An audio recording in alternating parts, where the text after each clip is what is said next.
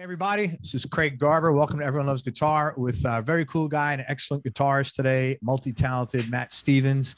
I want to take a brief second just to thank our mutual friend, Terri Lyne Carrington, drummer extraordinaire, for hooking us up. Thanks, Terry. Thanks, Terry. Give you a brief background on Matt, and then we'll get into it. He's a Grammy-nominated guitarist living in New York City. As a session player, he's played on over 70 records with artists like Terri Lyne Carrington, Esperanza Spalding, Christian Scott, aTunde, Adjuah. Did I get that right?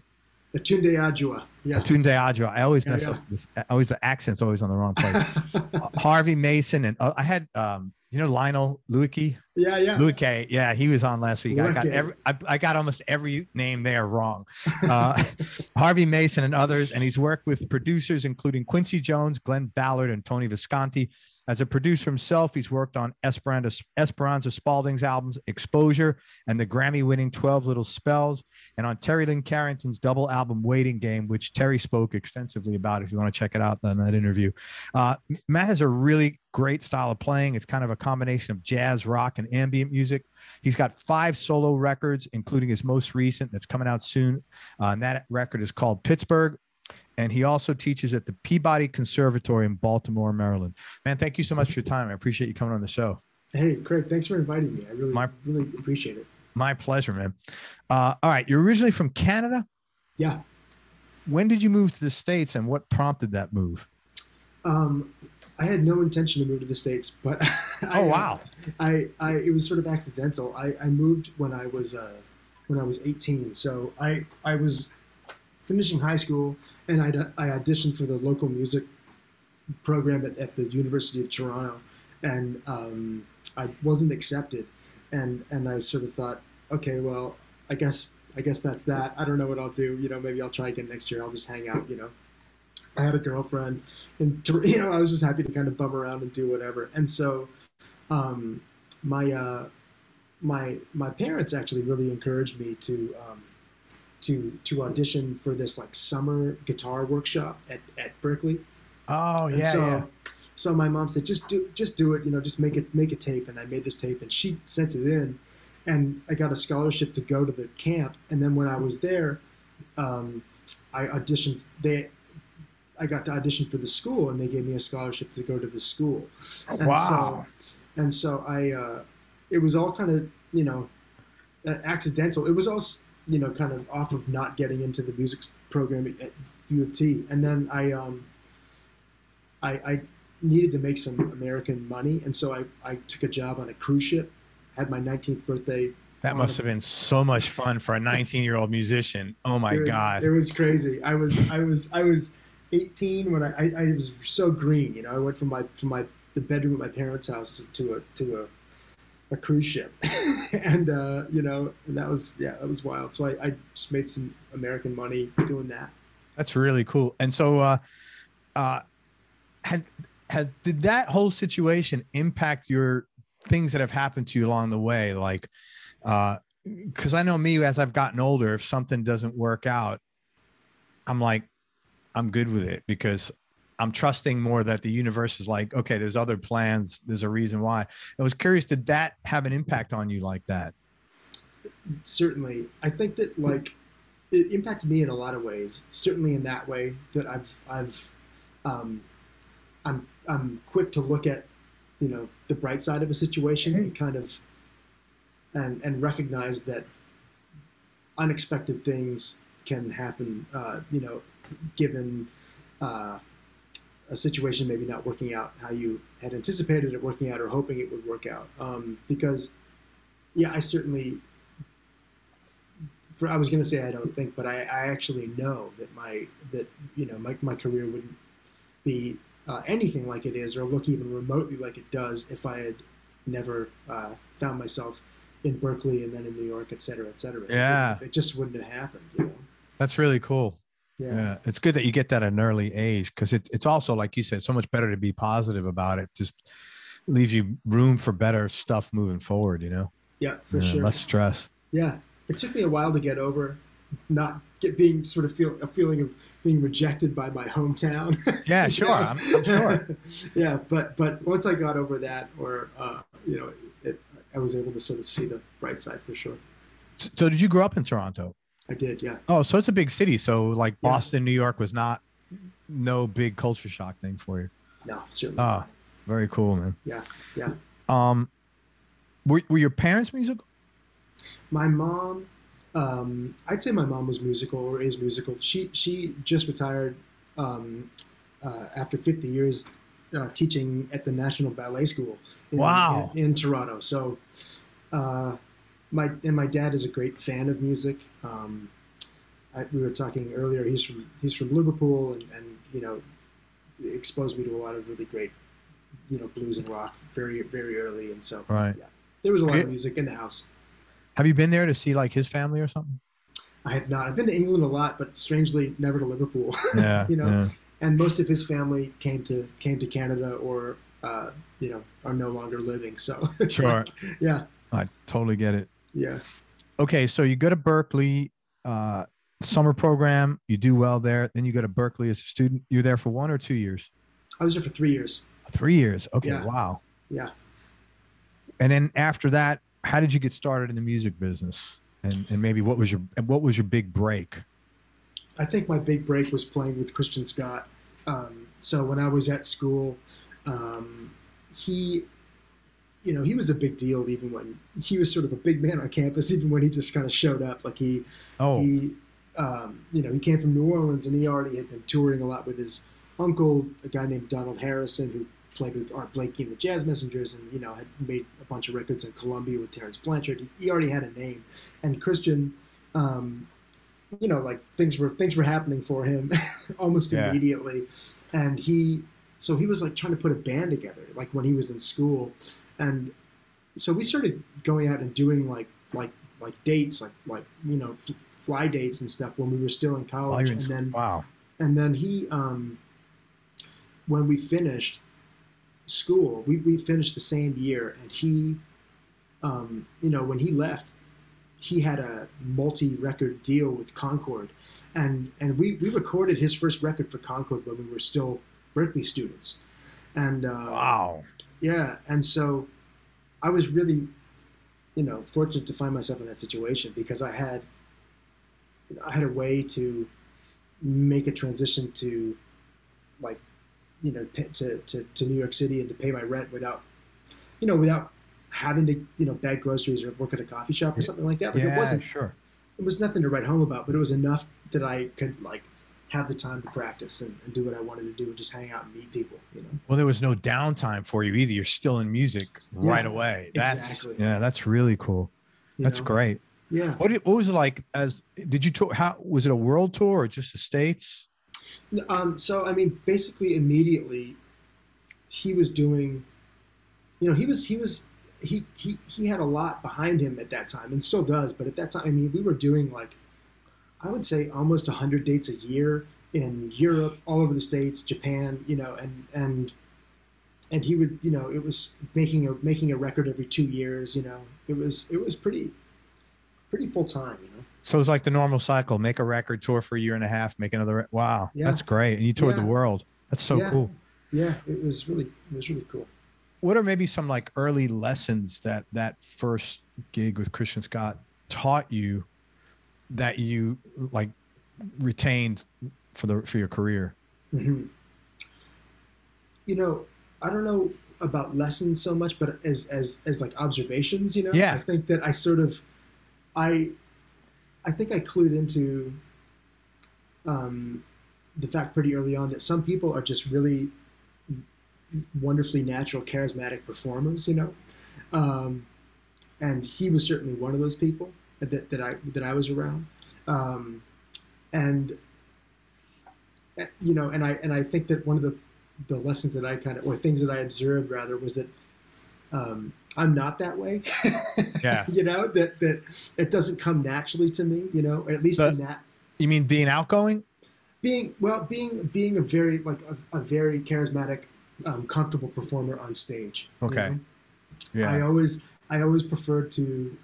I really like playing out, but I think I would have been a great candidate for the kind of guy who was gonna, like, you know, show up at at the studio every day at 10 a.m. with his packed lunch, and he was home for dinner, like and do it all behind the scenes. So I would have been great in like a radio orchestra in the 60s or something. I don't know. Sure. But I realized that I really wanted to have my own band, but I was going to have to kind of find a way to lead it and to do it in a way that was not what I was, sort of seeing on stage every night with Christian, Interesting. Yeah. Okay. So I want to get back to another thing you learned, but how did you, as a leader, how do you navigate that? It's something that is constantly on my mind, and I'm thinking about, because I think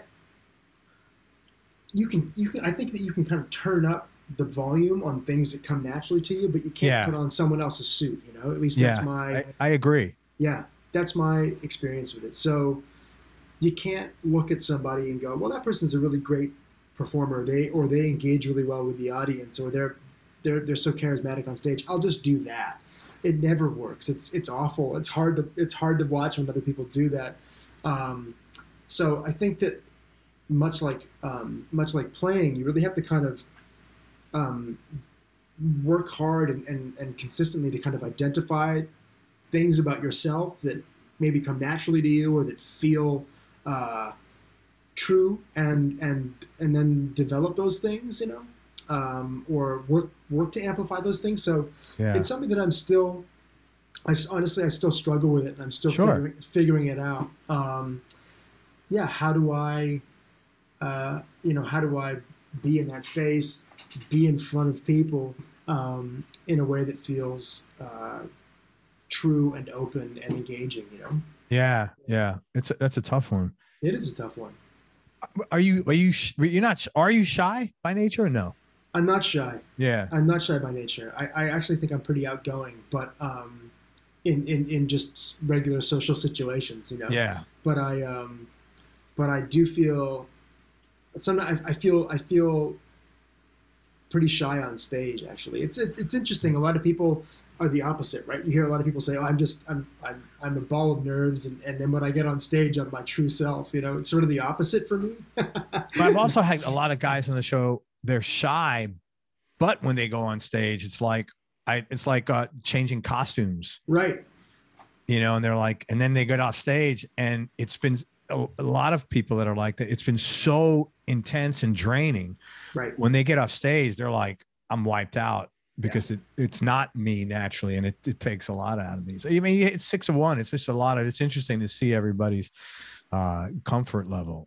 It really is, and I really want to be more comfortable on stage, and being I do on average, I don't know, like 20 to 30 dates a year with my own band, and sometimes I feel more comfortable than other times, but I really do feel shy on stage. I feel naturally somewhat uncomfortable being the center of attention, and oftentimes I feel much more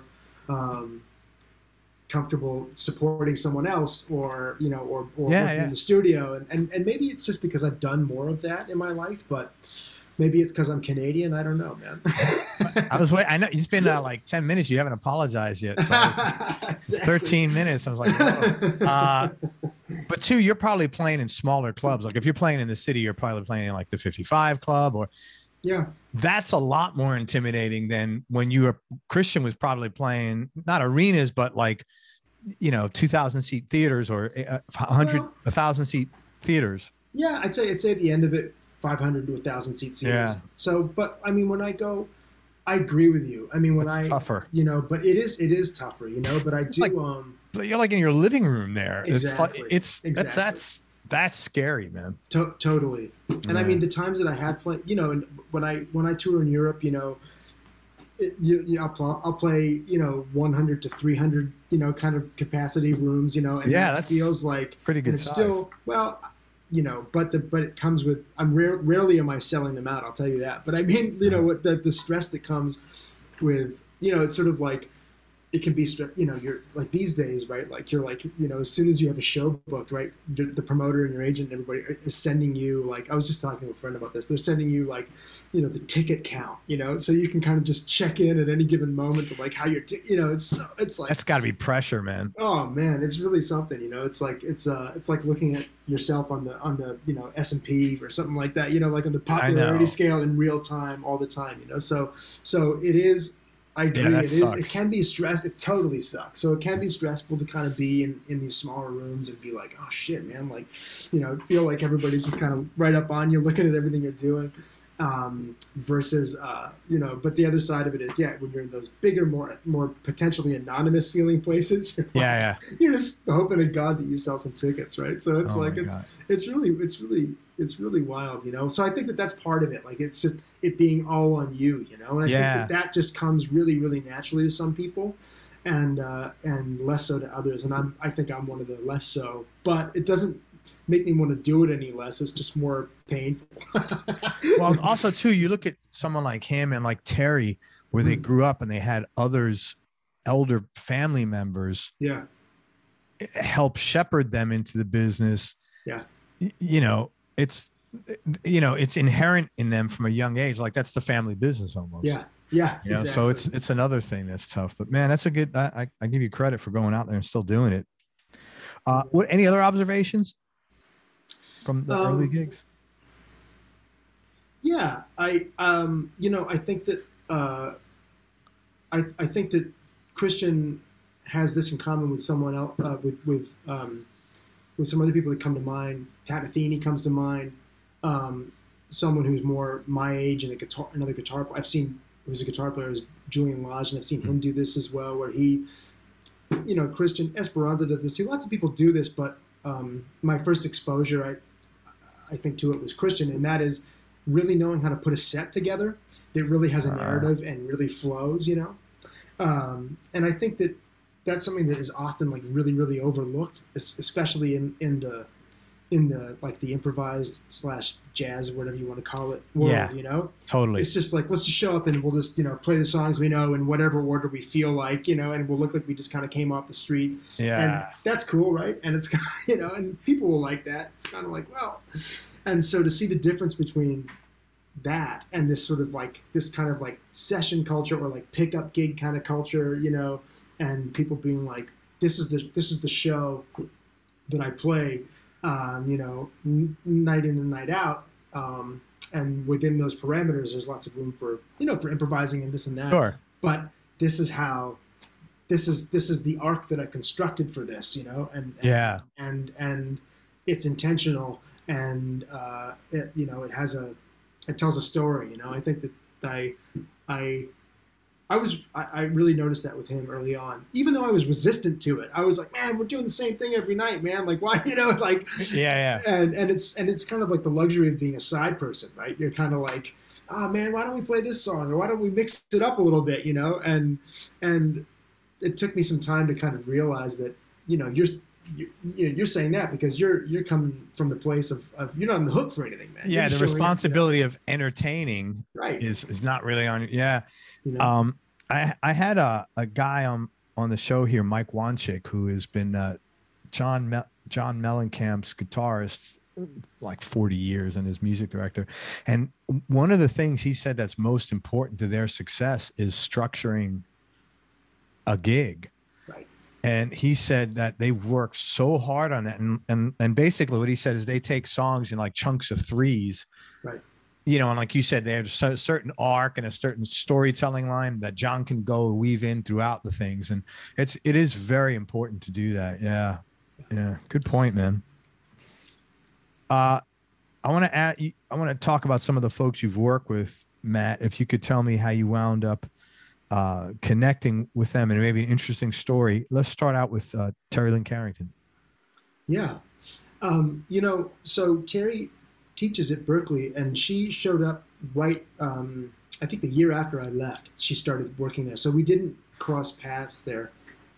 And that's, I think, how, Terri has really been like mining the Berklee student body for a lot of musicians over the years, to great success.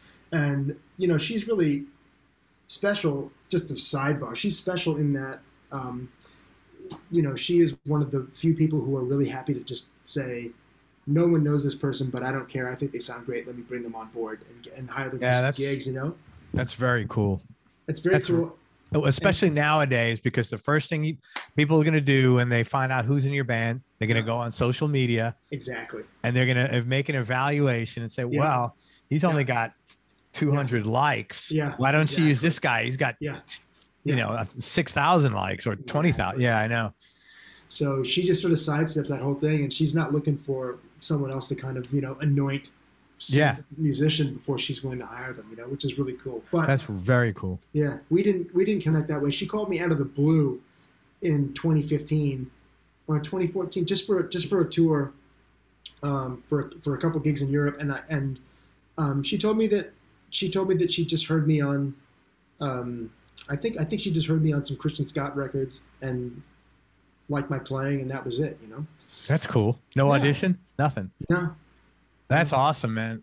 You know, it's funny. That's that whole thing about auditioning. Like, it's not really prevalent in like I know it's super prevalent and almost ubiquitous in like the pop and rock world, especially in the pop world, especially in LA, and in the jazz world. It just sort of it's just not really part of the culture. It's sort of interesting, or if it is, it's unsaid. You know, like I think I did sort of an audition last month with there was this woman, Rachel Z, who's a piano player, and she's married to the great drummer Omar Hakim, you know. Okay, they have this band, and I've known Rachel for a while, and Omar, and I think that's a band that Kurt Rosenwinkel's been doing, and I don't think he's doing it anymore. And they have some stuff coming up, and they said, oh, why don't you come up to the house and let's just play, you know, come have dinner and we'll just play some tunes, you know, and hang out. It would be great to see you, you know. And that's about as close to as like an audition. That was definitely an audition. Yeah, it's always unspoken though, you know. It's or in other circumstances, you know, you'll just kind of hire someone for a gig,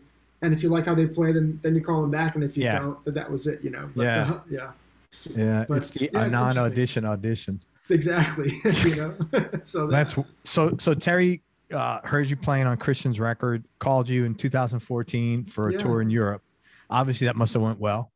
I guess so. You know, I guess so. And then I sort of, you know, I just started working with her on and off, and then, I guess 2017 or something like that, we started this project with Aaron Parks, the social science band, and and it's just been it's been a joy, you know. So and we continue to work in a variety of capacities. I was just with her a couple of weeks ago. I was recording another record with this collective that I have with this co-led thing I have with the saxophonist Walter Smith III, and it was fun. We had her up play drums, and Dave Holland played bass, and Chris Davis played piano. So that'll be out next spring, and you know, it's just a tight knit community of musicians, you know, in the improvising world. So we continue to do lots of different stuff. It's fun. You did a record, or several records with Walter, right? We've done two, yeah. In Common. Yeah, exactly. Yeah. We've done two, and then this third one will be out in March, I think. That's cool. And Terri was on it. That's nice, man. Yeah. You also did. I didn't talk about it in your bio, but you did some Spotify writing sessions. What are those about? Like, how did those? What is that all about? So, that's basically just been through this publisher that I started working with a number of years ago. This guy named Piers Steinwald in Berlin, and it's a publisher called Buddha Music, and it's Budde, and it's named after a guy named Rolf Buddha, who was a big independent music publisher in Germany, and they've gone on to expand over the years, and they're pretty cool. And basically, Peter has been a big champion for me, and is, you know, slowly just sent me to a number of writing camps, so, you know, in the last few years, you know, and that's really, really new for me, but really, really fun. Yeah, it must be great. Yeah, it's really fun and totally off the beaten path from things that I've usually done. So, before the pandemic, specifically, there was a one sponsored by Spotify that we went and did it at a studio called Jungle Studios in New York. I think it's Alicia Keys's own studio, which is kind of amazing because that's pretty whole complex. I was like, she owns all of this. This is all wow. You know, it's like wow. man, this is amazing. That's like, fun. it's just like an example, an unfortunate example of like before streaming. Yeah, totally. And I mean, like, Totally. you know, it's like, right. And here we are doing this at this studio that streaming certainly didn't build for a streaming service, you know? Right. Yeah. But yeah, it was cool. It was, you know, it was, some neat stuff came out of that, specifically with a really amazing artist out of Chicago named Jamila Woods, who I just think is incredible. And so, yeah, we have a couple of things from that session that we've been ironing out that we're looking forward to releasing at some point soon. Now, what's in it for Spotify? That's a good question. I think that I think it's twofold. I think, well, they have no ownership over any of the content created there. Okay, I was wondering about that. They don't. However, I think that you know, they can point to two things. One, kind of just a cool factor of like bringing different people from different kind of, you know, schools of music together and writing and supporting the, you know, hopefully interesting music that comes out of those sessions. Yeah. But also, I think it's sort of like a like an optical move. You know, I think they want to sort of clearly demonstrate that they are supporting musicians and music creation. That kind of, you know, I think we're not going to pay anything, but we'll give you lunch. Exactly. You know, we'll cater this lunch and we will give you, you know, sort of free reign in the studio. And, you know, I think it's like kind of like, you know, some sort of, you know, music philanthropy to benefit, you know, the way that they work or something like that. That's the only thing that I can kind of think of that would make any sense. Now, is there any, like, can you record, if some recording comes out of this, can you go back and use their assets to do this? Right. And so I believe that is another unspoken part of it, you know? So I left with like, you know, I left that session with, I just brought my hard drive at the end and I just had everything that I'd done with, you know, all these different people just dumped on it. Right. And you know, and then after that, the conversation kind of moves away from them and just between myself and the different people that I was working with. And, you know, it just moved to, what do you want to do with this? Do you want to work on this, or what should we do? And maybe we should pitch it to this person or that person. But I've definitely kept it in the back of my mind, you know, gosh, I think that, I wonder if Spotify would kind of throw a little bit, you know, throw a little bit of its muscle behind something that comes out of a session. Yeah. It curates. It would only make sense for them to do so, you know? Well, what's the point otherwise? Almost like, I mean, I don't know. Yeah. It just seems weird. It does seem weird. Yeah. Especially, you know, I mean, honestly, the whole thing is a lot to wrap my mind around. Like the entire, the whole pitching to playlists thing, and you know, and the idea that it's like a totally democratic platform that, you know, that I just don't see any world in which what they profess to be the case to actually be the case. Like, you know, that some unknown artist has the same you know, likelihood of getting placed on the playlist as you know, a major pop artist, you know, like it's this pitching thing. Yeah, I don't get. It's no way, right? No way at all. I don't. No way. No, it's totally impossible. So I think that, like, nor is it in their best interest, because I mean, they get paid more when people stream because they get I mean, I don't get it. It's just weird. Yeah, it is really weird, you know? So I feel like, I feel like they're, you know, trying to kind of balance it and kind of have it both ways in a sense, right? They're trying to look like they really support independent, you know, kind of relatively unknown artists and up and coming artists, and that platform in of itself can really, you know, break somebody, or, you know, or offer an opportunity to someone. But yeah, it's sort of not necessarily in their best interest. So it's hard to say. It's weird. Yeah. Well, hopefully they'll throw something behind it if you make a record out of it. That would be cool. Then the whole thing would be like, yeah, that was really cool. You hooked us up. We put something together. Yeah. You funded it. We used your studios and you helped us put it out there on your own separate playlist or whatever. Exactly. That would be cool. Yeah. It would be cool. You know, Jamil and I have this song that we like, and I think we're going to release it as a single, and I would definitely be watching closely to see what happens. You know, it's really interesting. Yeah, it's funny. You know, like Yeah, but anyways, not to go on about Spotify, but it's really smoke and mirrors to me. You know, it's like, yeah. Everybody who I've had on the show who's met with them, even for various, they feel the same way. Yeah. I've done some other stuff with them. So I've been at their studio recording with Esperanza in New York for these live sessions, and it's all sort of promotional, right? I mean, for the artist, supposedly, right? But yeah. It's interesting to see how it works. And also, I had this kind of side project that is a passion project with two guys, and it's this band called 60, and it's kind of more of like a songwriter thingy. You know, there's our friend Corey King is a great singer, and he sings in the band, and we've just been releasing a series of singles on Spotify.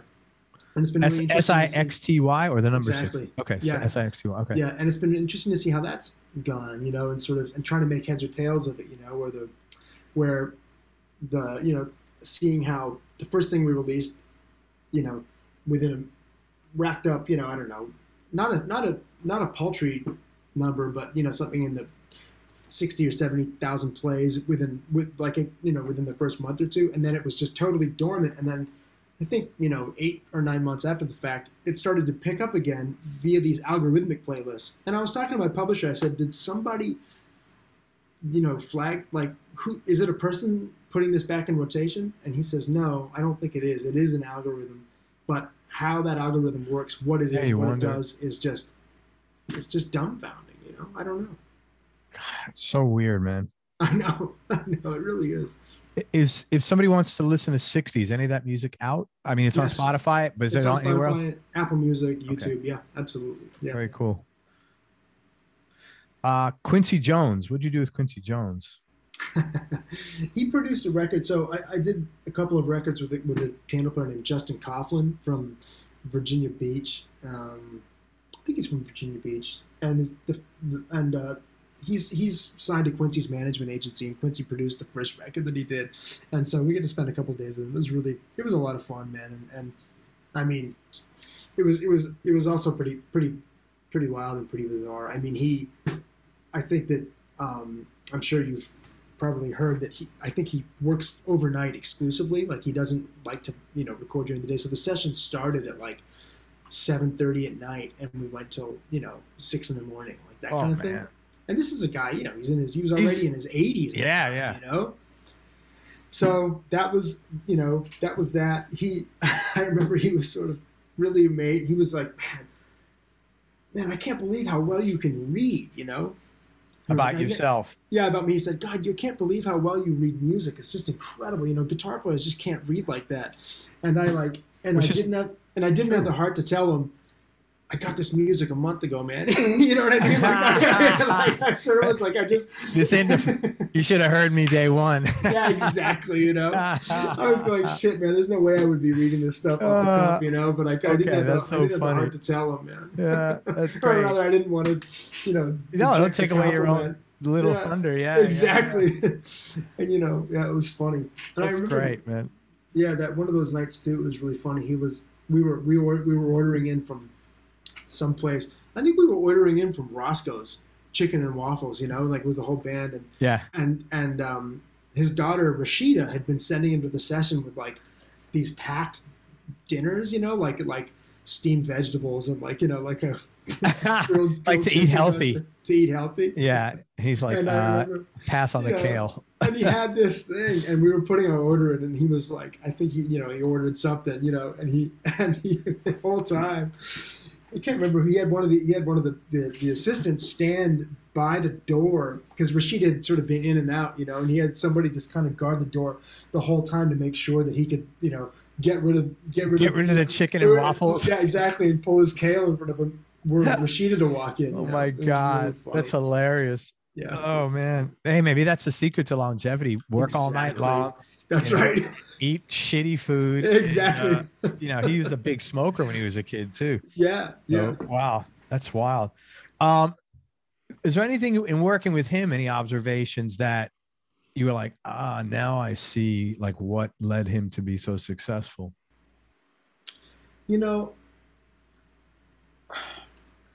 what I remember about just spending a couple of days with him, you know, and it's really only been that, you know, so, but what I remember was just feeling like after all this time, like there was his love and curiosity about music was in no way diminished, and if anything, it just continued to sort of bloom, you know.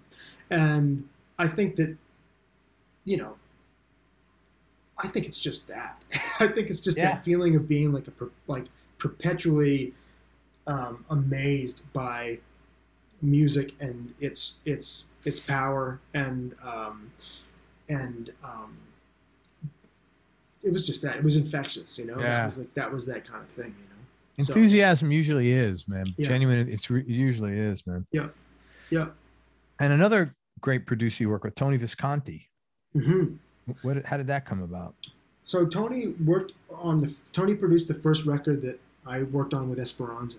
Okay. And that was really, really fun, because it was that record is called D+ Evolution, Emily's D+ Evolution, and it's you know, it's basically just guitar, bass, and drums, and I mean we got all these wild comparisons to like music that we were like, you know, we'd be seeing like some review and it would be like, oh man, it reminds us of like Captain Beefheart or something. We'd all be going like, who the fuck is Captain Beef? I never heard, you know, this kind of stuff. It had this kind of like, I wouldn't really think that would sound like Captain. You know, but I guess the idea was it was sort of like, I think the way that like, you know, maybe like a larger harmonic palette, you know, but played with like, you know, like gnarly electric guitar and you know, bass and like really a really powerful drummer kind of hit people in this kind of proggy kind of way, you know, or something. I don't know. That's weird. It was interesting. You know, people's points of reference are always really fascinating, you know, and like it's like you get that as a guitar player all the time, right? It's like one night you're at a, you know, some guy's going, oh man, I love it. You sound, man, you really remind me of John McLaughlin. The next night it's John Abercrombie. The next night it's Pat Metheny. The next night it's, you know, Schofield. It's always in, you know, it's someone's direct point of reference. So totally. Well, if they're calling, if those are the names they're calling out, it's like you're doing the right thing no matter what you sound like. Right. You know. Right. Yeah, I guess that's cool. a way to look at it. But you know, but he produced this Esperanza record, and you know, because I think she was just on a crazy Bowie kick, you know, for like a number of years, you know, and she was just like, I gotta get this guy, and he was totally game, and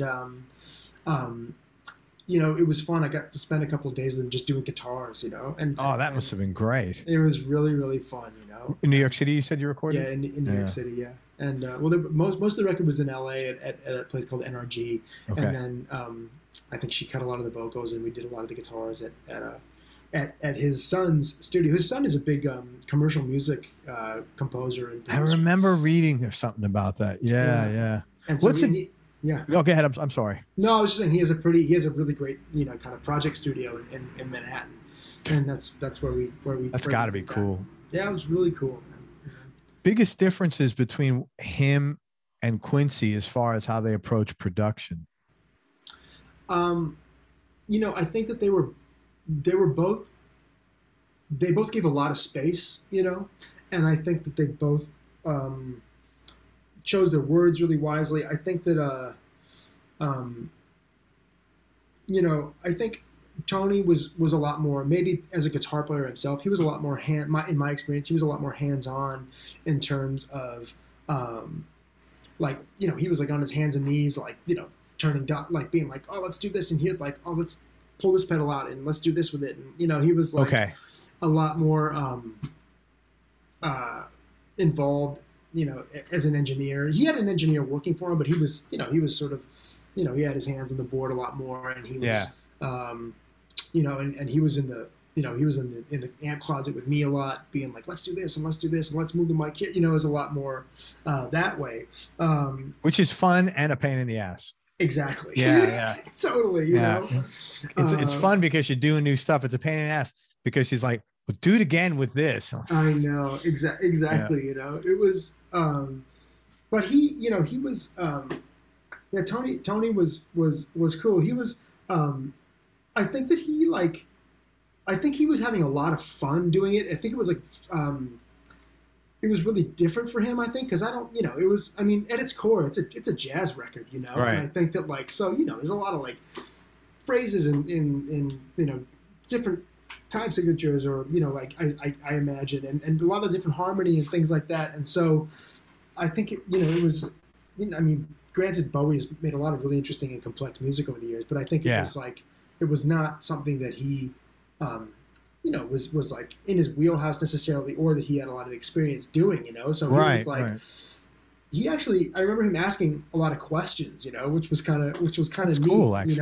really cool. Like, what chord is that? Or, oh man, what do you, like, what are you guys doing there when it kind of moves to this thing? Or, and, and a lot of people, I think that like, don't want to show kind of, vulnerability or weakness, but it's interesting. In my experience, it always just strengthens the connection, right? Like for me, I just go, shit, like it makes me want to work with him even, more. And it just like really creates for a great atmosphere. It doesn't make me think any less of him. It makes me think more of him. It's so funny you mentioned that. I was just watching this video, and I think it's on YouTube. It's something about charisma, but I like the headline. It was top 5 things not to do in a meeting to get people to dislike you. And it had an example of, what's that show with Mark Cuban and all the entrepreneurs? Oh yeah. Shark Tank. Shark Tank. Yeah. Sorry. I'm having a brain fart. No. This happens more. Just preparing you. Come on, man. I never had these brain farts in my late 40s, even early 50s. Now it's like, it's on the tip of my tongue. I just read the article 10 minutes. I just watched the video 10 minutes ago. Anyway. And, it was this episode with this guy. And one of the things he did that really turned people off was they asked him a question and he didn't know the answer. And instead of saying, I really don't know, or, it's a great question, I don't know the answer to that, I'll have to get back with you, he covered it up and pretended like he was just whiz bang. And those guys, it's not called Shark Tank for a reason. Those guys are really smart. And they all like, come on, man, you're full of shit, Yeah. And the lesson the guy said was, people are often afraid of not knowing something, but being authentic that you don't know something will endear someone to you because it shows that you're trustworthy. Totally. So, that's really cool that he said, how I don't know how to, it was like, wow, even Tony Visconti doesn't know something. That's pretty cool. So I shouldn't feel so bad about it. Yeah. Absolutely. Yeah. I agree with that. Yeah. Yeah. What was your favorite session that you've ever done, or wrote or tour? Oh my God.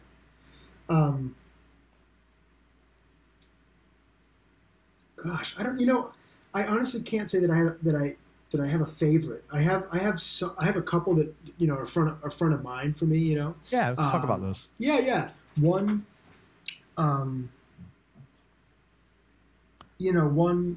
One that comes to mind is a Christian Scott record called "Yesterday You Said Tomorrow," and I think it was at a time in my life where I was just like really I was, I don't know, 27 or 28, and things were like, I was starting to feel like I could kind of play how I wanted to play, and things were starting to move in the right direction, and it was, but that particular band had an unbelievable drummer named Jamire Williams in it, and I was really influenced by my peers in the band, and we were just really, we were really going for something at that moment, and it just felt like really electric. And we did a recording at Rudy Van Gelder's studio in Fort Lee, in Jersey. Yeah. And it was like, it was wild. Did it have the secret sauce? I had the secret sauce, man. It has this crazy shit, and I don't know what it is because he wouldn't let us in the control room. You can't ask him any questions about the gear, but it was wild. It's totally off the floor. Everybody's in the live room. Nothing is edited, nothing is punched. Great. And I just, 10 years later, I just had this feeling of, yeah, that was great. And I listen to it now, and there's things I would change, or maybe there's things that maybe I go, shit, had I had the option to kind of redo this or punch, I would have. But there's a palpable energy in that recording, and it just is like, it captures this very special group of people at a particular time that really, really feels special to me, you know. And so that's a top 5 for sure. I'm gonna go check that record out. What a great title! Yesterday you said tomorrow. Yeah. What a great title. And what would be the second one that came to mind?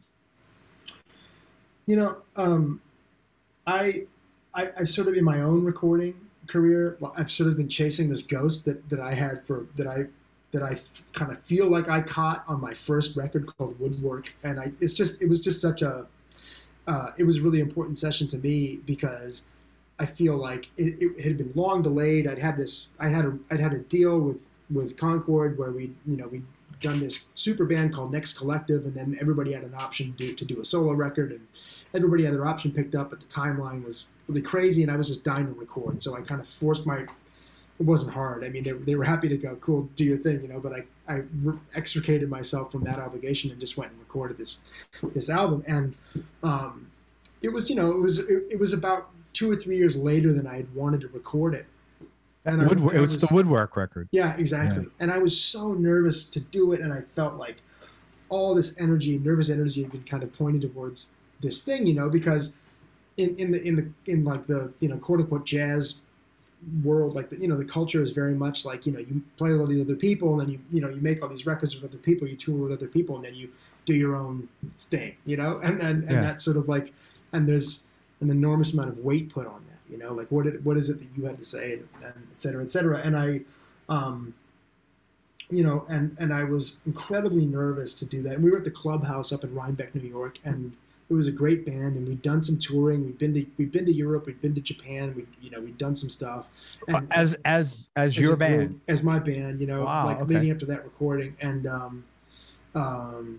you know, and I was like totally nervous, and I remember I just didn't sleep the night before. They had this kind of guest house there, and I just lay there, man, and I was just like, fuck, I hope this goes well. Fuck, I hope this goes well. You know, like I put every dollar I had into it, you know, yeah. kind of thing. And it was one of those things that I just felt like, again, it's just kind of, you know, each as you're well aware, every session has its own sort of energy. Yeah. And it has to do with, you know, all kinds of factors, you know, from, I mean, you know, it's a laundry list of stuff, right? All these things converging at one time. And sometimes you don't even know what's, like, I have people on the show, and I think about this all the time. Like, why is there a certain energy with some people, but not with us? Even though, like, we got along great, good questions, but like, you know, it's like when you're dating, you know, oh man, you know, she's really good looking and like my top 4 out of 5 things, but you can't manufacture that shit. It's really fucking weird. No, yeah, you can't. And so I think that as musicians, those are the sessions that we like tend to sort of relive, that stuff that feels like lightning in a bottle, right? Like, yeah. Or what that you just kind of, and so that session, I mean, that session had that feeling to me where it was just like this. It was a moving sports car that I just kind of hopped in the back of, and it just carried me along, you know. And and I feel like by a lot of measurements, I feel like it's the best. That's some of my best, if not my best, recorded playing. You know, in that it was, they were just takes. You know, they were live. It was like, you know, there was no, oh, let me do that solo again. Let's punch this, you know, let's do this, let's fix that. It all recorded live. Basically, you know, 90% of it. And again, like, there's just a palpable energy there for me that I feel, you know, tuned in with. And so it's some of those, like, some of those kinds of sessions are the ones that stick out to me, you know? Yeah. But also, each session has its own energy and thrust, and as you know, like, records get made in different ways, you know, and songs get written in different ways, and like, and you know, I think that as people, we have a tendency to kind of value things kind of coming into being in one way over another. And yeah, whatever your personal system is, yeah, you like it, but yeah, of course, yeah. But definitely. I mean, I've tried to even move away from that. Like when you're writing something, like sometimes, you know, if it just kind of falls out of you, you know, and you kind of, it happens in an hour, like we have a tendency to go, well, that's the real shit. That's somehow That's more, the real shit. you know, that's somehow like more true than this thing that I've been fucking slaving away for, you know, slaving away on for a month, you know, Yeah. and like, and I don't know that that's how I feel, you know. I feel like they both have their place, you know, and one isn't better than the other, you know, because it kind of just fell off the tip of your tongue, you know. Sure. And so there are some records that, you know, that have just been painstaking, you know, in terms of just like putting them together over time, and like and is the result, you know, any different in the end? It's hard to say, right? And they both, and going through the process, it has its own. They both have their own sort of, you know, energy and intrinsic value. You know, you learn different things from doing things in different ways. You know, so yeah, I think I've learned later in life. I wish I learned earlier that suffering and success are mutually exclusive. Right.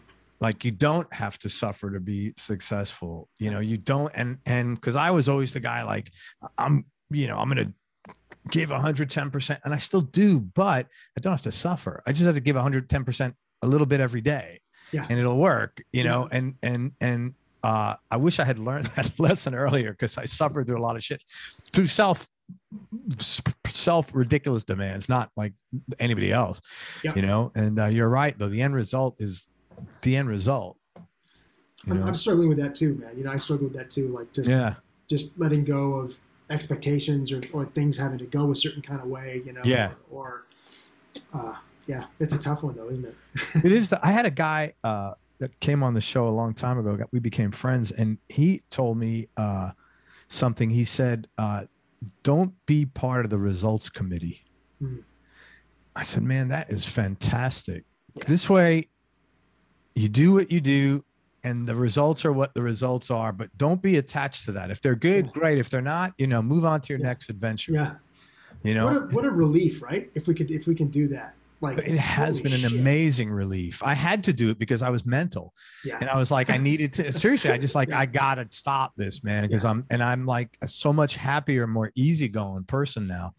Cool. Yeah. I mean, it was like a number of changes I made, but that was one of them, like the suffering thing and you know what, I can control my end. I can't control. I'm not that powerful. Look, you know, there's a million reasons why things work and don't work, you know? And I just let it go. I was very lucky that it's just the way he said it. It was packaged. It was good marketing, you know. It's packaged right. Packaged right. Man, don't be part of the results committee. Oh, I could do that. That's for sure, man. That's cool, man. That's inspiring. I feel like I'm seeing the light, but I'm still in the midst of it, you know? Yeah, man. I'm learning every day. It's just, you know, sometimes things you learn when you're ready. Sometimes, you know, you're not ready to learn it. You know, it's everybody's different. Yeah. And I'm sure someone told me something similar 25 years ago. I wasn't ready to listen. Right, exactly, right. Believe me.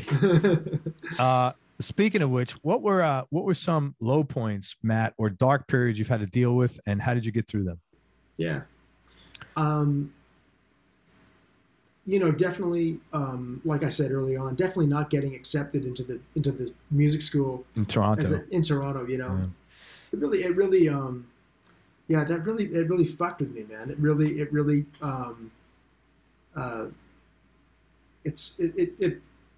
was tough. I sort of thought, well, shit, what's my path forward in music here? You know, like what am I going to do? And I mean, it seems ridiculous in hindsight, and also kind of wimpy in hindsight. And I think I would have gotten over it, you know, and moved ahead. But that was tough on me, and it really not only just not getting in. My best friend did get in. That was tough. And you're a hell of a player, man, too. I mean, your command of, you know, your emotional and intellectual command of music is pretty strong. Well, so I could understand why you would have been frustrated. I don't even know that I felt like I should have. I just felt like I didn't, and it was just a feeling of rejection, I think. And I think it sort of played into my identity as a person too, because I've always felt, you know, I've always sort of struggled with, you know, what, not who am I, but what does it mean to be where I'm from? You know, like what is it to be a Canadian person? Like what is that identity? You know, and I always sort of felt like I didn't fit in there, you know, into that culture. And so that stung, you know. Another one, you know, but there's been lots, man. I feel like another one was what I was hinting at, that thing with Concord, you know, like I made all these records for Concord as a side person, you know, and I had really developed a really close relationship with an A&R person there, and it really, so there was many years where it was like, this is going to be where I put my first record out. This is going to be the thing that puts me on the map. And when that finally kind of came to be, it was always with a sort of a caveat, you know. It was like, well, we're gonna sign you. Okay, now all right, now here's the contract. We're actually gonna sign you, but you got to do this collective band first, and you know, like it's with these 5 guys, and this is like a thing that's gonna come out ahead of everybody's individual record, and we'll market this, and that'll give everybody more of an individual audience, you know. So that happened, and then it was, okay, great. Can I do my record now? Yeah, but not yet. Yeah, not yet. Oh. And then, you know, and it's going to be in 2 months. Now, no, we have to do it in a year. Oh, no, 2 years, that kind of thing. And so it got to this point where I was sort of in my early 30s, and I was like, shit, I haven't made a record yet. I've been ready to make a record for 5 years, and I haven't had a chance. I've been sort of waiting for this thing. And you know, that was a major disappointment, I think. Yeah. You know, I think I really had it in my mind that I was going to, you know, like that I was going to put out records for a major jazz label, you know. Yeah. And that took me, and then kind of pivoting to sort of essentially go it alone, you know, at least at first, was that took a lot of, that was hard on me, you know. My wife helped me through that a lot, you know. She, you know, my father-in-law lent me $5,000 to, you know, towards making that album. It would have come out of this, you know, it would have come out of this, you know, it would have been part of this Concord budget, all this kind of stuff. So, you know, like I had some help, and I had a lot of support, and, you know, and you know, I think that in a lot of ways what helped me through that was just, you know, like, you know, my peer group, and kind of like really like reinvesting in all the people, all the unbelievable musicians who I know, who are, you know, we're all in this shit together, you know? Yeah. And it's like, we're all like, despite how it may look from, you know, from the outside or whatever, like we're all just down in the fucking muck, man. Like, yeah. Just, you know, not fighting it out, but just trying to make it happen, you know? Just trying to continue to give ourselves the time and resources to do what we love to do, you know? So I think I found a lot of like, motivation and strength in like you know, in a communal struggle, you know, after kind of going, well, okay, cool, big deal. I'm not going to be one of the, you know, 3% of people who are sort of plucked out of this thing and given a major label deal, you know. Great. Now I'm, you know, I don't even have to worry about that. I won't even deal with that. I'll just kind of like, I'll get down here with my compatriots here and make your record. Yeah, you know. Hindsight 2020. If that how would you have handled that if that happened today? Like, what did you learn out of that? I think I would have just gotten over it a lot quicker. As you were saying, I think I would have. You know, I've had disappointments since then, certainly. You know. Yeah. And I think I would have just dusted myself off a lot quicker and kind of carried on. I think I spent a lot of time torturing myself about that and going, well, it must be me, right? Like it's clearly I'm just not good enough, right? Like if I was a good enough musician, they would have picked up this option sooner, and they would have done this. So you know, I think it's partially not. I wouldn't have let them define me for myself as much, right? Because you're going, oh shit.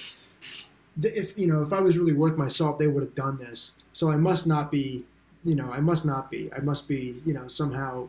You know, inferior or not as good as I think I am, or whatever it is, you know. And so, and I think I would have just, not let them control the narrative in my own mind about my own self. I give up. Yeah.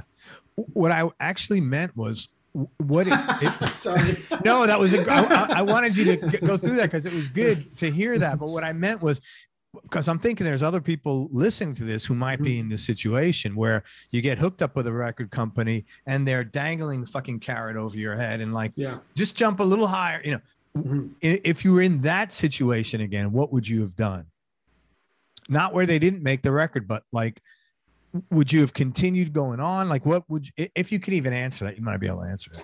Well, you know, per our, you know, what we were talking about Shark Tank, you know, just a couple minutes ago. I don't know. Yeah. You know? I don't know. I think that I think I could really argue it both ways, because I think the you know, hindsight being 2020, I think that one thing that I was immature about was that I felt like, you know, they wanted to put out this record that I had done, like that I'd recorded independently, and they wanted that to be the first record that I released. And I felt to myself, oh, that's old to me now. I don't want to do this, you know? Yeah. Like, I want to do something new that feels like, you know, like it's on the bleeding edge of where I'm at and it feels hyper relevant to me.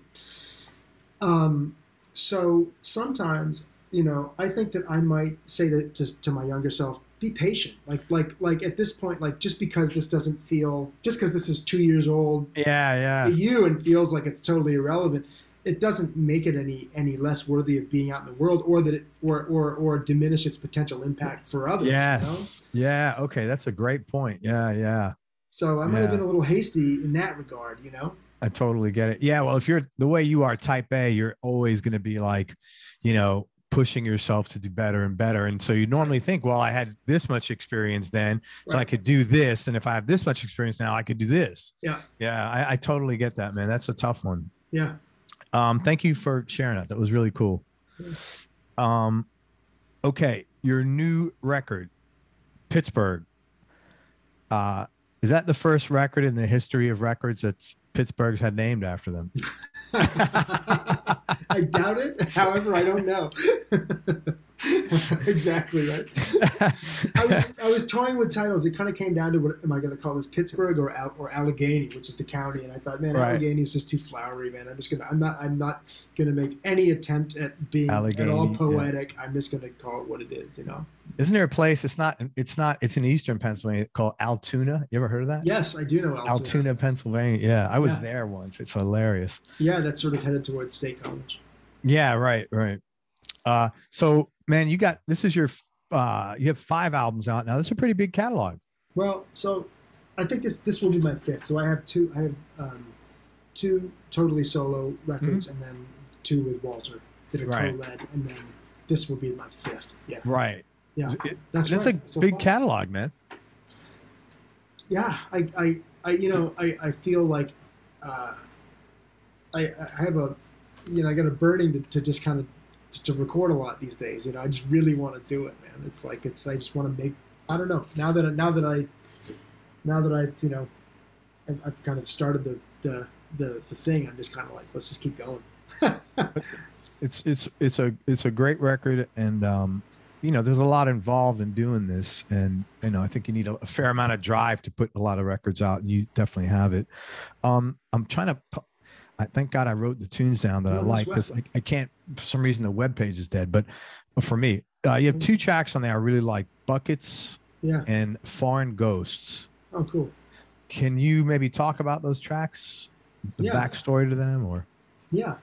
You know, they all sort of have the same, that collection of music all sort of has the same kind of genesis, you know, like or origin story. Which is that, you know, it kind of ties back into what we were talking about earlier about just trying to find your own way to sort of be present and be, you know, in like, I don't know, for lack of a better term, you know, let people know what you're doing, or promote yourself, whatever, you know, being, you know, a trumpet your own cause, so to speak, right? And I was thinking to myself, like, you know, much like people have their own way of being on the bandstand as a band leader, you know, people have their own way of engaging on social media platforms, you know? Totally. And I was thinking, like, man, what can I do that's going to feel true to me? You know, like I don't want to just bow out. I don't feel like I have the luxury of just bowing out, you know? Yeah. I would like to. I feel like I can't, you know? Oh, on social media? I know. Yeah, you know. But I want to, half out of interest, half out of obligation. I'm going to participate. How can I do this in a way that, like, what do I have to offer that would feel good to me or feel somehow true, Like, are you saying that putting a picture of your dinner is not true? Exactly. I'm saying that's not my truth. You know what? People do that, and I want to fucking send them a bill. I know. For the fucking 6 seconds of my life that I wasted on their, tacos. I know. Like, why do you do that? Why? Nobody. I mean, do you think somewhere out there, somebody's like one of your followers said, man, I'm so happy to know that, Matt had a great meal on Monday, June 28th. What is going through your fucking mind, man? I know. It's one of the great mysteries of the world, man. I don't fucking know. But I was thinking, like, okay, well, anyone who's here, is not here to listen to me talk about my, my dinner or my political views or my, or whatever. They're here because they're interested in my guitar playing. It's basically that simple. So, right, more or less. So, what can I offer that is along those lines? I'm not the kind of person that's just going to play as fast as I can for 10 seconds, and you know what I mean. Just kind of. I also don't really have like I wasn't taking an educational slant per se. I wasn't gonna. So I was just like, what can I do? And I thought, well, hey man, this is an opportunity. Maybe I'll work on like some little. In my mind, I was just calling them guitar minis. I was like, I just work on some short pieces that are just these little statements. That are just solo guitar things. And I love playing this little Martin, and I'll just kind of roll with that, see what I come up with. Sure. And so the majority of those pieces are all just. An expansion of these 20 to 40 second guitar minis that I started kind of just writing as something to share on Instagram, And so this was like it wasn't like, let me make an album. It came out of you, like you had enough of these. And you're like, hey, I like some of these things. Let me put a record together. Well, basically, so it was a combination of a couple things. That was one factor. The other factor, it sort of collided with the fact that we were all dealing with this pandemic, and I basically just got sick of practicing, meaning like technique, and I was like, I miss practicing. I miss the exercise of performing music, which in of itself is a practice, right? Like you have to practice performing, totally. The performance of a piece. And so I wasn't doing that with anyone, right? And I thought, well, I guess I'll just have to do that alone as well, right? And I thought, well, what am I going to do? And I thought that shit, well, these are some good starts, and I got this little tiny commission from a place in New York called the Jazz Gallery to do some stuff, to do a few pieces, and I thought, well, why don't I just do some of this solo music, And I just liked how it came out. And my friend Eric was like, man, this sounds really great. You should, you should just keep rolling with this. See, it's like not like you don't have the time or the source material. And then that, so there were those two things. And then in November, right before Thanksgiving, I fractured my elbow. I fell off my bike. That's got to be painful as hell, no? It was very painful. Oh, and man. I fractured my outer radial, and I was in this, it was terrible. Right? It was you were like a cast? I wasn't in a cast because they didn't have to do surgery. I was in a sling, but my aunt is a physical therapist, and she was like, just start, I know you can't do much of anything. You can't lift your kid up or lift even a fucking shopping bag, but but you can, if you can play, you're not going to hurt yourself. So go ahead and play. And holy shit. That's painful. So I just thought to myself, man, like, all right, well, you've got me pegged. I'm a bit of a type A, and so like and I'm also a little bit obsessive, and I feel like what I could have easily fell into this thing of being like, can I still play as well as I could before? Oh shit, am I losing some of my proficiency here? Like I could just kind of go down this crazy wormhole of trying to make sure I'm not losing any of my facility or something like that, or or I could just take this material that requires almost a classical level of repetition and practice in order to get it inside of myself and to perform it in any kind of a way that sounds like music. That could be what I do to kind of rehabilitate myself here. And so it became like this this great thing for me to kind of sink all my energy into, because it was repetitive, but also like slow and deliberate, and like it was forcing me to, you know, focus on things like dynamics and and sound production. So it's like a healing record for you, kind of. It is like a healing record for me, you know. That's great. You know, so it gave me like a purpose, you know. It gave me something to focus on, which people needed during the pandemic, for sure. Yeah, 100%. And so it was that for me, rather than just like a crazy spiral of, can I still play guitar, you know? It was like, that's really cool, man. It's hard to name instrumental songs. Do you have any like particular things that you know? Isn't it like, how do you? It is really hard, you know. I usually, what I do, and this is like totally unglamorous and not, but I have like a running list of titles that I like, you know, words that I like, things. Great. Like, and then whenever I write music, it's just, I never name them, or rarely name them. 80% of the time I don't name them, and then I just do matchmaking at the end. Oh, you said this sounds like this. That's pretty smart, actually. Yeah. That's sort of what I I just sort of, you know, pour myself a drink, and I enjoy that process. If I have a good list, but it's fun, you know, if you have like a good list of titles and a good bunch of songs that you like. Yeah, that thing is pretty smart, actually, because otherwise you got to sit and what the hell do you call this song? Yeah, exactly. You know, yeah. This is pretty different from your other records in that it was solo acoustic. My question is, but now I know why. It's because you had this thing with you started on Instagram. How long did that take? Is that all healed up now? Basically, I still have I'm still lacking some of my range of motion, but basically I'm good. You know? Yeah. Should be 100% by the end of the year. You know. Did you mix the record? Because I listened to it over earbuds when I was walking, and man, the mix is really fucking great. Oh, I'm glad you feel that way. Yeah, I'm really happy with that mix. I didn't. So it's a guy in Pittsburgh, actually. I recorded it at a, you know, after doing that thing for the Jazz Gallery, it became like, I became acutely aware of the fact that like, this is not the kind of record that I can record in my basement. You know what I mean? With a well, you can. I can. You know what I mean? I was like, you can't expect much sonically, but you can. Exactly. I was like, man, this is gonna live or die on, you know, just like the nuance of this instrument being felt and heard, you know, in a certain kind of way. And I wasn't going to be able to do that myself. And so I went, there's only a couple studios that I'm aware of in town at all. And so I got a recommendation from a friend, and I went, and this guy, Jay Dutt, and we just hit it off, man. So he recorded it and mixed and mastered it for me. You know? He did the whole thing, man. And he's just like, he's one of these guys, you know, he's just like, he's won a bunch of Grammys, but you know, if you know, like you look at his resume and it all makes sense, but I was unaware of him, you know. Yeah.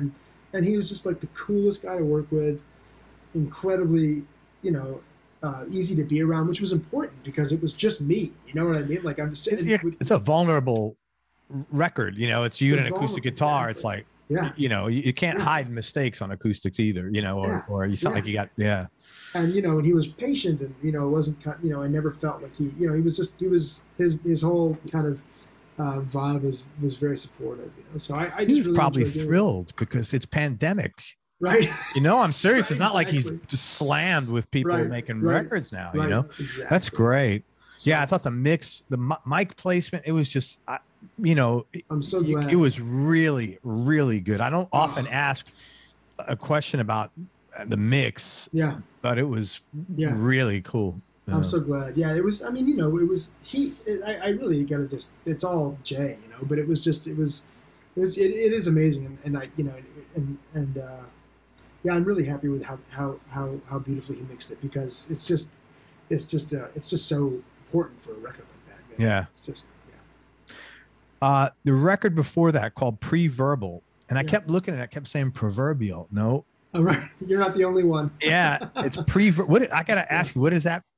Is that like, I mean, is it literally before you could speak, or? No, the title comes from this idea that, like, because I, you know, maybe it kind of tipped you off a little bit that I sort of connect these, you know, I connect titles with music after the fact. Like I sort of often think of music as you know, it's like its entirely own thing, you know, and I don't relate it back to, I don't naturally relate it back to words or even colors or, you know, or even ideas that I could put into like a verbal sentence, you know. So the idea was with the title was that I've always, for me, it's always, music has kind of always existed as it's like in a totally autonomous way where everything, you know, like everything is kind of present within that form itself, and you know, I haven't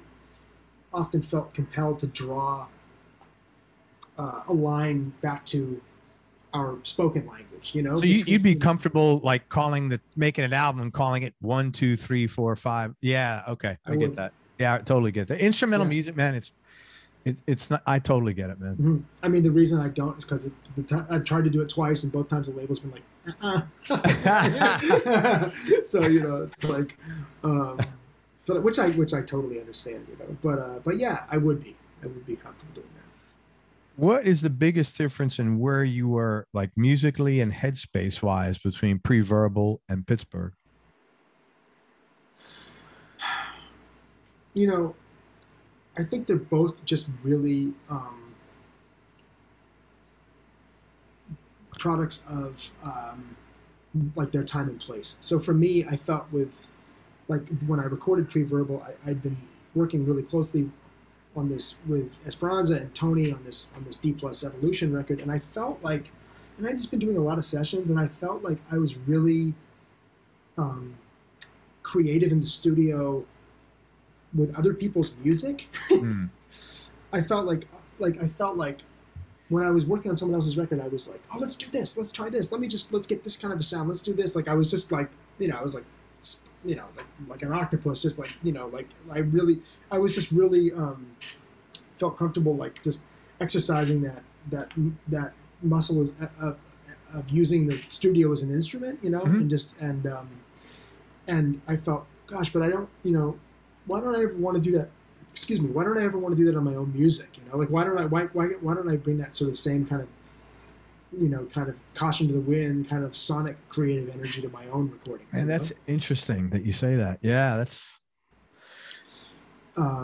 So that was sort of the impetus for that. I was just like, you know what, I'm not going to worry about where this record is going to fit in like, or in terms of, you know, I never give a shit about that. But of course, you know, people are like, well, it's not, you know, it's not rock enough for rock, it's not jazz enough for jazz, or whatever, you know what I mean? Or what is this? That's their problem, man. It's their fucking problem. You know, yeah, that's trying to change the channel, man. Absolutely. Yeah. And so for me, I just put all that entirely out of my head on that record, and you know, I didn't think, oh, where are we gonna tour this? I just was like, let me just follow my nose here, you know. That's and great. I had a studio in Brooklyn at the time, and we recorded a lot of it there, you know, and did a lot of demos of the stuff there, did a lot of post-production there, and a lot of pre-production there too. And so, and I produced it with my friend Eric, you know, who did a lot of the production work with me. And yeah, it was like, it was a nightmare to perform live, but making the record was super fun, you know. That's cool. So, and then I think that here I am, whatever, three or 4 years later, and it was just the circumstance of being, you know, being home and breaking my arm and all those, and the you know, and the confluence of all those other factors that I mentioned earlier, and also just I just love that instrument so much. It was like I right before the pandemic, I did a couple of shows in the house band for Chris Thiele's show. That live, he took over, you know, Prairie Home Companion and did Live From Here, you know. Okay, and, and so I did a couple things in the house band, and I showed up for the first one, and I just had this Larrivee guitar that I had when I was a teenager, you know, and I basically like got laughed out of the room. It was like, oh, you know, it's like, you know, because they're all these guys with these beautiful, you know, they're all bluegrass players, right? And so they have these unbelievably beautiful old, you know, instruments, you know. And I was like, oh man, well, if I'm gonna do this show even more than once, or even like some semi-regularity, like, you know, and want to be taken seriously, I better get myself. It was a cool excuse to go guitar shopping. Yeah. And so I played one of these old Martins at a studio in LA called NRG a few times, and it just really suited me and suited the way that I play, and I liked it, and I kind of went on a hunt for one, and yeah, and so I got it like sort of like November of 2019, so it was like very new, and so all through 2020 it was like I was just like so excited to have this guitar, itself. So it was really the instrument itself too. I just like was like so into playing it. Where'd you wind up buying it? At a place called Retrofret in Brooklyn. Okay. They just sell, yeah, they're like a boutique-y, sure. only vintage instruments kind of thing. So it was the most money I've ever spent on a guitar. It's a 56. That sounds beautiful, man. Yeah, and so you needed I was just so inspired. Exactly. You know you needed it. Can I get my wife? Can you tell Katie that? You know you needed it. I know you needed it. So it was just inspiring. I just found myself just wanting to pick that guitar up on a daily basis. Cool. Well, it sounds great, man. Thanks, man. Is that your go-to guitar right now, acoustically? Acoustically, that's my only acoustic guitar. Yeah. So I have that. That's it. Tell me, electric, what's your go-to right now? What are the top 3? Yeah, so I was playing these guitars called Mulan that were made by a guy in South Korea. They were really cool. Tim LaFave, the bass player, hooked me up with them. I know Tim. He was on the show. He's awesome, that guy. Tim's the man. He's so cool. He knows great. everybody. He knows everybody. He knows everybody. Yeah, man. He's the president of the musicians, whatever. Yeah, he is, man. Do you smoke cigars? Yes, I do smoke cigars. So do I. That's so funny because we spent time talking about cigars. There you go. I was like, okay, well, try this one. Try that. That's so funny, man. He's giving me some advice on that too. But he hooked me up with this company called Mulan, and they've been great. And I played one of these tellies for a long time, but basically the neck needs to be like heat pressed. It's twisted. It's all fucked up, and I couldn't get it done by anyone that I knew or trusted, during the pandemic. And so a friend of mine, my rep, I have a endorsement with Vox, and the guy who I work with at Vox was very kind to put me in touch with a guy at Fender, that's great. And I was thinking, what should I get, man? I got one of these. They sent me one of these. The 70th anniversary broadcaster. They were just making them last year. That's cool. It was cool. So I just kind of sort of been what I've had for a year, and so I've been playing that the last year since my other one has sort of been in disrepair, and it's it's really cool. It's like a lot spankier than the other one. But I just made a record with it 2 weeks ago. I just did another Esperanza record these last 2 weeks. I played that guitar. It's cool. It's like it's like maple neck and a ash body, Right. And actually, Fender's not making ash body guitars anymore, so I got one of the last ones, man. Oh, that's great, man. Yeah, so it's cool. I've been happy with it. It's like,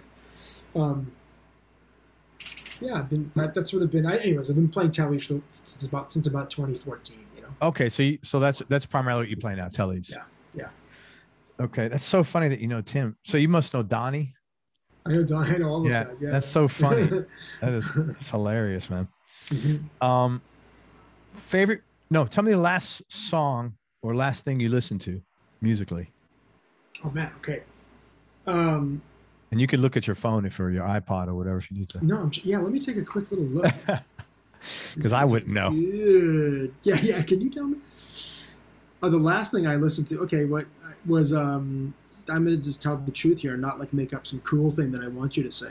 The last thing I listened to was Nat King Cole, Those Lazy Hazy Days of Summer. Oh, that's cool. Because this is working on a version for my publisher of that with this great singer from England called Anna B. Savage. And if you don't know her, you should definitely check her out. Yeah, why do I know her? She's got a little thing going on now. She just put out her first record on City Slang, and she's a really cool guitar player and an unbelievable singer, great writer. She's really special. So I'll check her out. Check her out for sure.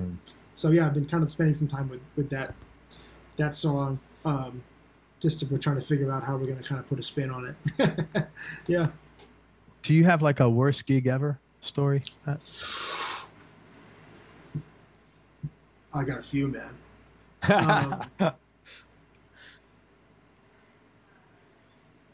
Okay, here's one. Here's one that sticks out. So maybe around 2010 or 2011, I was subbing for Jonathan Kreisberg with Dr. Lonnie Smith, you know, and we were playing this one-off. I was playing the first gig of this European tour with Lonnie. It was in Portugal in the Azores, and I'd gone to Lonnie's house a couple times. Oh, he lives there. No, he lives in Harlem, but I got where I live, and I'd gone a couple. He's actually between Florida and I'd gone to his place a couple times to like work on songs, you know, and to work on his songs. But he's just the best. Like, he's an unbelievable musician and hysterical. But you know, I think it would probably take some time to kind of get comfy in his band, because, you know, he's real old school. Like, you know, there's no charts, which is totally cool. But he, you know, he also is like, you know, he's self-taught, right? And his ears are unbelievable. So, but he can't, you know, he's not going to speak to you in like a language that's like, oh yeah, no, you just go to C7 on the bridge or whatever. It's not that. He's like, it's this kind of thing. I don't know, you know, it's sort of this sound. And so, and he has like, and I was like, Lonnie, what are we going to play? You know, and he was just like, well, just, you know, just learn all my records. Learn, you know? My catalog. Yeah, and he's got like, you know, exactly. He's got like an enormous catalog, right? And so I'm kind of going through them, and, you know, a lot of them are like shorter tunes, and so I kind of feel like I have them, you know, but he also still, man, you need some guidance, like, you know, throw me a bone, give me 5 songs that you'll definitely play, you know, whatever. Exactly, you know, and he could say that, he'd go like, okay, he'd answer you, but then it just doesn't mean anything, you know. He's gonna forget that he told you that, and it's not gonna, he's gonna go play whatever, you know.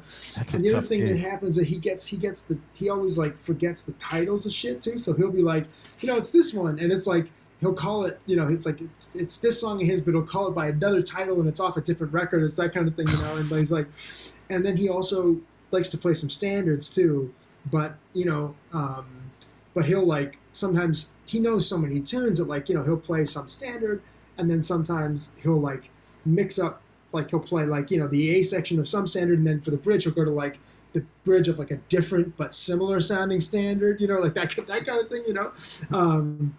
That's a worst gig ever story right there. You don't have to go any further, man. I don't know if there's a punchline, but he's just so free with it, man. I mean, man, but I mean, there's guys like, I mean, you know, Peter Bernstein is like, you know, has been handling that masterfully, you know what I mean, for years. Anyways, I was pretty young at the time still, and I was like really excited to be playing with him, you know. Yeah, of course. And I learned all this shit, and I was probably a lot more rigid than I am now, being like, all right, I need to know what we're gonna play, and what are we gonna do, you know. And he was just like, oh, don't worry about it. And so I felt like I knew everything. And we showed up at this gig, man, and he started playing this song. And I literally learned like 60 songs. I thought I had, you know.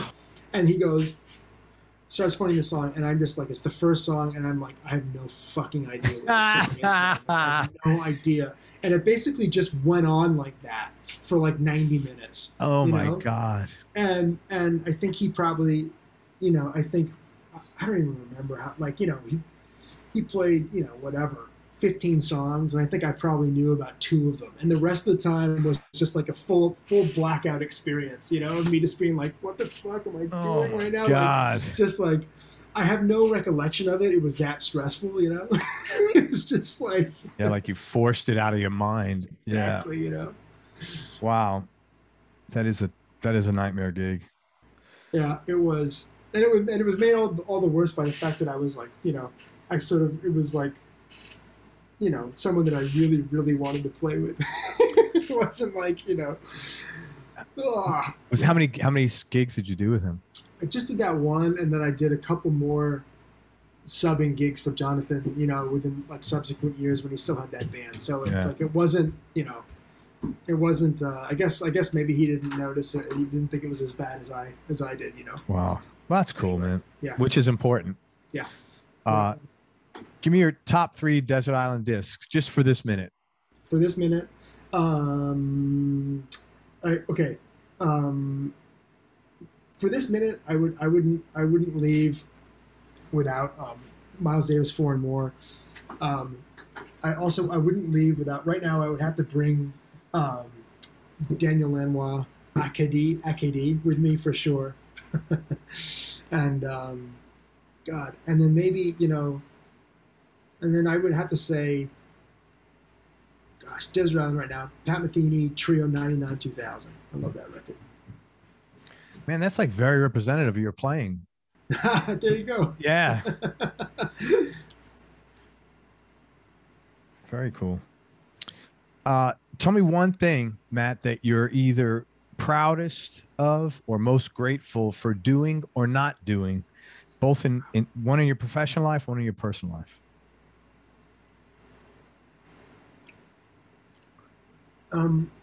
Yeah, I think in my professional life, I think I'm most proud of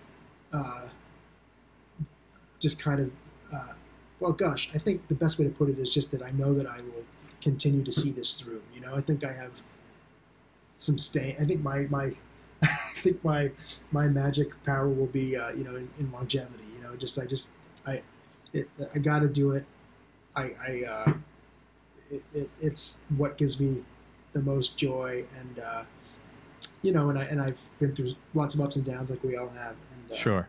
Not for a moment have I really felt like I would walk away from it. You know, I think I'm proud. Nice. Yeah, thank you. That is something to be proud of. And personal life? I think in my personal life, I think that I'm still married. You know what I mean?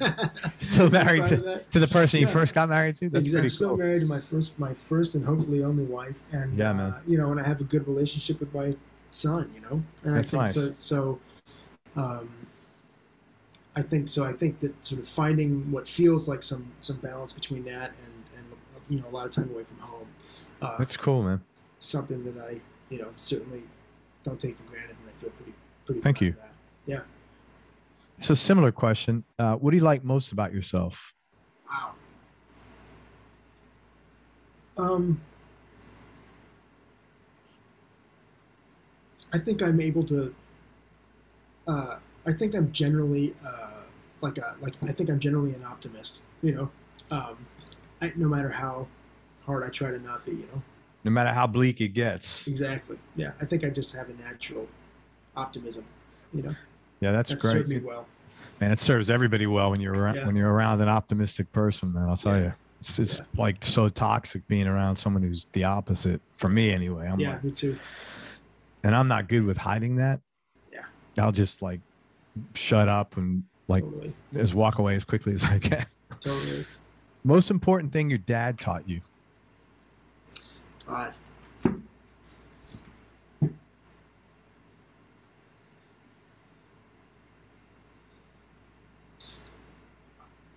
I think to be kind to others, and also to be there for your kids. You know. He was there for you guys. He was there for us, man. He was always there for us. And your mom, most important thing she taught you? She always has an amazing ability to give people the benefit of the doubt. She never, she's the least judgmental person I know, and she's pretty amazing that way. Yeah, I'd say that she's just incredibly non-judgmental and always assumes, you know. Your folks are still up in Toronto?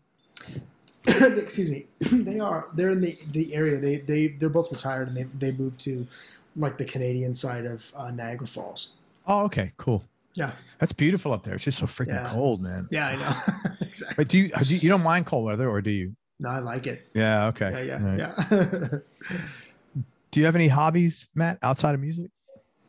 I've gotten way into riding a bike, man. I've gotten even despite having a broken my arm. Yeah, it's been great. Did you ride with Tim? He does he ride? All the time, I think. So he's in LA. So I kind of got to know him better once he was no longer in New York. But I'll keep that in mind. We're actually in touch a lot right now. We're working on a new quartet, like a new band with we were going to record in January with Corey Fonville from Butcher Brown and Aaron Parks too. So that's great, man. Yeah, that's really cool. I think he's actually in Arizona, maybe. Oh shit! Okay, I think so. I think I'm not. I'm I think you might be right. That's ringing a bell. Yeah. But he rides all the time. So we were talking about that. Favorite place you traveled? You've been all over. Oh man. You know, I love. Honestly, I really love going to Italy. It's just unbelievable. That's on the top 10 for musicians. Yeah, I've gotten to go there a lot. and I have such a great time. Since we're talking about Italy, what's your favorite New York City food? Oh, I'd say Mexican food, man, to be honest. Really? All right. So give me a good Mexican place to go in the city. There are so many, like Il Bira is a really good one. It's a specific kind of tacos that like centers around like a shredded beef thing, kind of like ropa vieja, but it's not Venezuelan food. It's a taco from a particular region in Mexico that I can't remember. Maybe Guadalajara. I can't remember. Anyway, that's a great place. There's a great taco truck in Sunset Park called Tacos El Bronco, which is unbelievable, man. That's in Queens, right? Sunset Park. Or was that in Brooklyn? That's in Brooklyn. Okay. Yeah, Sunset Park. Yeah. There's just so many. They're just like. Do you know any places in the city? Yeah. There's one that I really, really like. Il Bira is in the city. It's in the Lower East Side. Okay. That one's there's actually a truck in Queens, and then there's a storefront one in the Lower East Side, which is great. Yeah. Elbira. Bierra. Okay, Bierra. Okay. Bierra. Yeah. Great. Thank you. Yeah, man. I always go to one in the West, not in the Westville, just in off Washington Square Park. It's pricey, but the food is good. Again, a brain fart. No sweat. Toughest decision you've ever had to make? Ooh.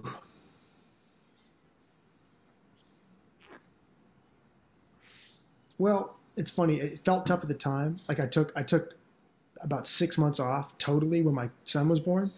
Wow, that's cool. That felt like a really tough decision. But in hindsight, it doesn't feel like it was tough. Or rather, it feels like in hindsight, it feels like it should have been obvious, or something. But wow, I give you credit. You can never get that time back. No. I wish I had done that. That's amazing. Yeah, it was cool, man. I'm really glad I did. Wow. Yeah. That's great. That's really good, man. Just a couple more questions. Yeah. Most important lesson life has taught you?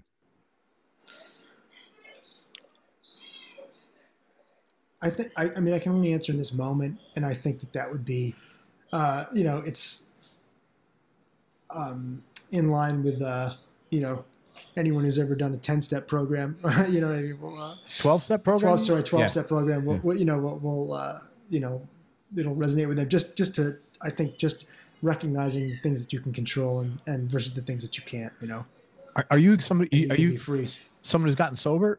No, I'm not. But you're just familiar with the program. I have lots of friends, who've gone through it, and there's a lot of stuff. There's a lot of crossover with the 12-step program and cognitive behavioral therapy as well. That's the greatest program in the world. That 12-step. I mean, there's things that they should be teaching that in school. Exactly. Coping skills. Yeah, totally. I mean, it's great. Yeah. Are you someone that's gotten sober? No, but I did something called ACOA. It's Adult Children of Alcoholics and Dysfunctional Families.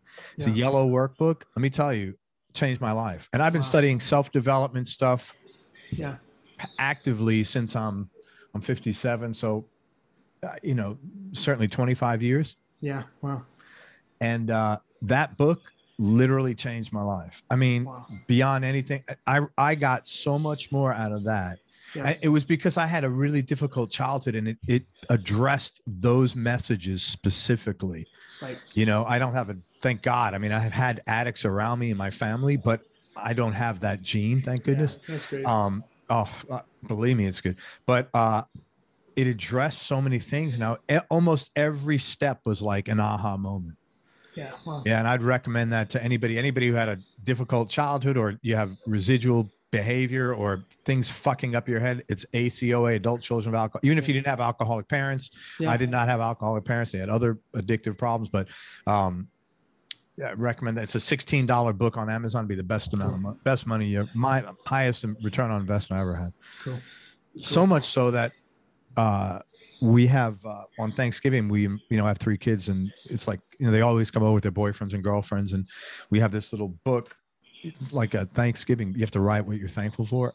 And my wife wrote in there, "I'm so happy Craig did this program." Oh, wow. That's cool. Yeah. You know, well, I'm less of an asshole, but I didn't realize how much less of an asshole I was. They'll always let you know. But I'm happy. I moved in the right direction. It only took on, 25 years. But yeah. But no, same thing. I've had a lot of people in my life, and certainly tons of guests on the shows have gotten sober. And I always bond well with people that are into that program because it's so smart. I wish, totally. Yep. So what was the most important lesson? I got so consumed with your answer. I was saying I'm kind of in line with what we were talking about earlier. I'm just learning to, I think life is teaching me that I can be a lot more comfortable if I learn to let go of things that I'm unable to control. Yeah. And do my best with the things that I can, Totally, man. That definitely. And that's the whole foundation of every one of these programs pretty much. Yeah. Totally. Even if you're going to a non-program. Totally. Any final words of wisdom? And then I want to tell people where to find you. Oh my God. God, I wish I had something wise to say. No, you know what? I don't think so. I don't think I do right now. That's totally cool, man. I want to tell people, thank you very much. Thanks for being so sincere and so cool and so open. I really appreciate your time. It was really nice to meet you. And I hope to see you down here sometime. Man, thanks for inviting or next time I'm in the city. Yeah, absolutely. Let me tell people where to find you. Matt's a brilliant guitar player. I'd love everybody to check him out in a couple of different places. His website, mattstevensmusic.com, has everything on there. His new record, which is coming out October 1st. October 1st, is called Pittsburgh. And if you follow him on Instagram at Matthew Thomas Wyatt, if they look up Matt Stevens, will it show up? I think so. I think if you look up Matthew Stevens, it'll show up. Yeah. Look up Matthew Stevens and follow him on Instagram, and he'll let you know as it gets closer to Pittsburgh dropping. And he's got 4 other records. If you are into improvisational music at all, you'll find some joy in each of them because they're very good records. Also, Matt is available for lessons. Best thing for 2 things: for tracks. If you like Matt's playing and you want him to play on your tracks, go to his website, mattstevensmusic.com, and there's a contact tab there, and send him obviously the track that you're interested in, and he can get back to you and go for why do you think he'd be a good fit for it. Same thing if you're interested in lessons, let him know what you're looking for, where you're at, guitar playing wise, and what, is there something about his playing you like? Do you want to just have a consult about how he approaches something? Just give him that information so he can make a logical, a conscious decision to get back to you in the right way to serve you best. Anything else I can promote? I think that's it, man. That's great. No Matt Stevens t-shirts, nothing? Not yet. Soon. That's next time, man. Next time. Man, thank you very much for everything. Hold on one second. I'll wrap. So I really appreciate your time. And best of luck with everything that you're doing. Thanks, Craig. It's great to meet you, man. And please stay in touch, huh? Absolutely. I will, man. I'll see you. Yeah. Let me know if you're ever out my way, and I'll do the same for sure. I promise. Hang on one second. We'll wrap this up. Everybody, thank you so much for listening. If you enjoyed this, please share it on your social media channels. We appreciate your support. Thanks very much to Matt Stevens. Again, check him out at mattstevensmusic.com. The new album is called Pittsburgh, and he's got 4 other records there. If you're into improvisational music, you'll love it. He's also around for tracks and for lessons. And most important, remember that happiness is a choice, so choose wisely. Be nice, go play a guitar, and have fun. Till next time, peace and love, everybody. I am out. Thanks so much, brother. Thanks, man.